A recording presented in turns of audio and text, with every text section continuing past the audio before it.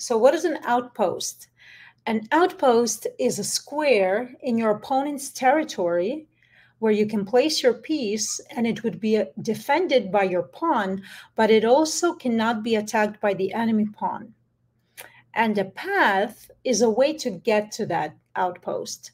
So we're going to look at some examples of how we can get to those outposts the fastest way possible and the safest way possible. And we're going to look at different examples of what the outposts can look like.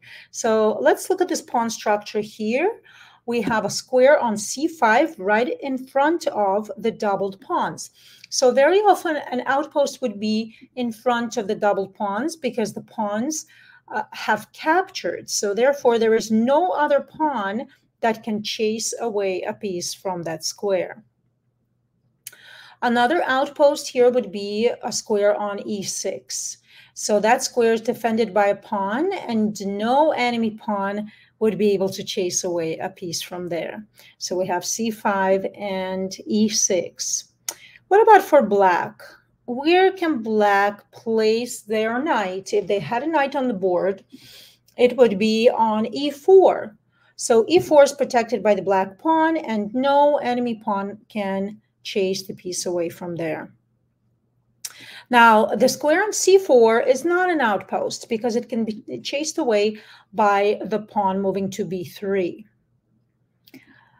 All right, now let's look at some examples. So here we see that there's a very nice square for the white knight on d5.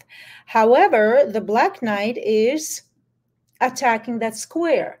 So we don't want to place our knight there right away and then trade the knights because we want our knight to end up there and for no one to be able to capture our knight. So what we're going to do is we're going to trade our bishop for the knight on f6. Black will take. And then we place the knight on d5. Now, even though the knight and the bishop are both worth 3 points, in this case, the knight is stronger than the bishop because the knight is placed nicely in the center of the board. And he's attacking in all the directions into the black's territory, the white's territory, on the king's side, and on the queen's side. So in the center of the board, the knight is attacking 8 different squares. Now look at this bishop here on f6. The bishop is very limited because he's blocked by his own pawns. The pawn on e5, the pawn on d6, they're all on dark squares. And when the pawns are on the same color as the bishop, then the bishop is limited. Bishop needs open diagonals to be powerful. So let's see. So after this, black plays rook to e8 to develop their rook. White plays queen d2 to develop the queen. And black plays b5. And white would play rook a to d1 to complete their development.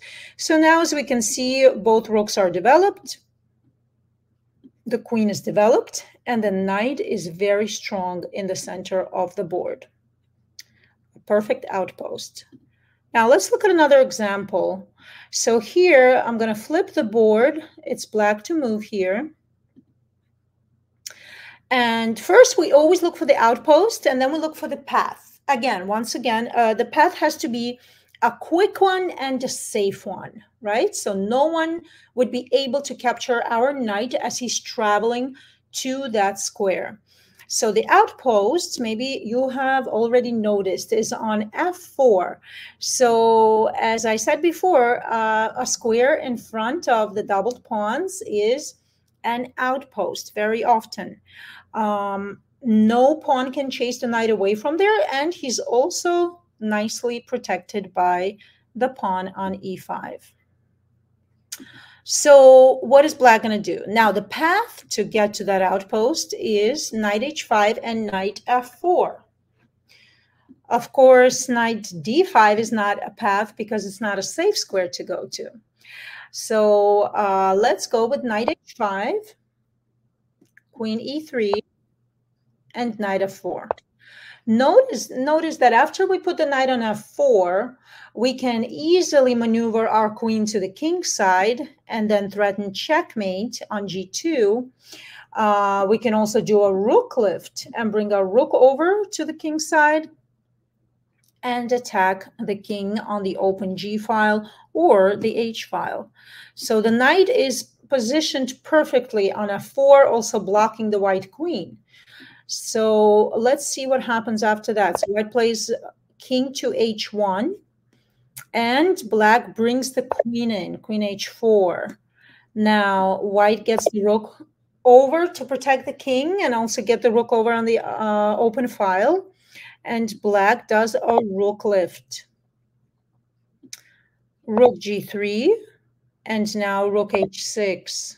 So we see how in just a couple of moves, black's position has transformed into this powerful checkmating attack. So white has to play H3 since black was threatening checkmate on H2. And of course, black captures the pawn, wins the pawn, and black is winning the game. So all due to this beautiful outpost that the knight has found. All right, let's look at another example here. So this is very interesting. Black has attacked the white knight on E4, and the knight has to run away. Now, many people would probably move their knight either to G3 so they can attack the queen, or they would move the knight to D6 to do a fork on the queen and the bishop. However, moving the knight to D6 doesn't actually accomplish anything because black could just simply move their queen back and defend the bishop. And if white wants to capture, black can just take back, trade the pieces, and white doesn't have any advantage there. If they try to attack the queen, well, it's just a one-move threat, and after that, the knight doesn't have any good squares to go to after the queen moves away. So there's no reason to make this move. However, the right move would be to move the knight back to F2. So where is this knight going? Let's look for the outpost for the knight. A beautiful square on E5 that is protected by the pawn, and no enemy pawn can attack the knight there. So what is a path to get to that outpost? Well, we find the path. Well, there are a few ways we can find the path. We can move backwards from E5, so to G4, F2, and E4. That's one way to find it. Another option is going back to D3, F2, E4, right? So this just shows us where we can move our knight in order to get to that square. And another way, of course, is to think forward, and that is to bring the knight over here, G4 and D5. I like to think backwards about this plan. It just helps me easier to find the path this way. All right, so the move is knight to F2. So black tries to block this path over here on G4, but then, of course, the knight moves to D3. By the way, if black tries to block the other path, the D3 square, then the knight will maneuver through G4. So that's the benefit of having those two paths here in this position. If they block one of them, we use the other. So now let's see what happened in this game. H5, knight goes to D3, black plays rook E8, and white positions their knight nicely on E5, having a centralized knight that is stronger than the bishop. So black plays bishop to A6, and now white can get the rook on the 7th. Now, we all know that rooks on the 7th go to heaven. Rooks on the 7th and second ranks are very powerful. They attack the pawns, they cut off the king, and especially if there are two rooks on the 7th, then it's even more powerful. So let's see. Black plays rook C8, and here the rook already can capture the pawn. Black also tries to activate their rook by putting it on the second rank. White plays queen f4, sacrificing their queen just for a moment, and then taking on G6 with a fork on the king and the queen. So that's a second pawn that white got to capture. So they get the queen back, rook checks the king moves away, bishop goes to f1, and now white wins the third pawn. So at this point, white is up 3 pawns or 3 points, and of course, white is winning the game, all due to the beautiful outpost that they found for the knight in the center of the board. And let's look at our final example. So here it's going to be white finding the outpost and the path. And if we start looking into black's territory, which is above 5th rank, including the 5th rank, we see that there are nice squares on d6 and b6. However, the d6 is the better square since it's positioned right in the center of the board. So that's where we want to put our knight. If we can place our knight on d6, no one would ever like that, playing black, having the enemy piece right in their territory. Okay, so then we know we're doing the right thing. We're doing really well. Now, let's see, how are we going to get our knight to d6? What would be the path? So we see one here going to b1, a3, c4, and d6. Are there any other ones? Let's look at this one, knight to e2, knight to f4. We cannot get to d6. No, doesn't work. Any other ones? It doesn't look like there are other paths to get to d6. Okay, so we could also look at it backwards, right? So going back from d6 to c4, then to e3, then to d1 and c3 if we move the rook, okay? But the e3 square is not available to us since the bishop is attacking it, okay? So we eliminate any other possibilities, and the one that actually works is b1, a3, c4, and d6. Okay, well, let's see what white does in this position. They play knight to b1. So in this case, moving the knight backwards is a good thing. All right, well, black doesn't have too many good ideas here. So they play king h8. White plays knight a3. They just go back and forth with their king because there's just no way that they can improve their position. Knight c4, king back.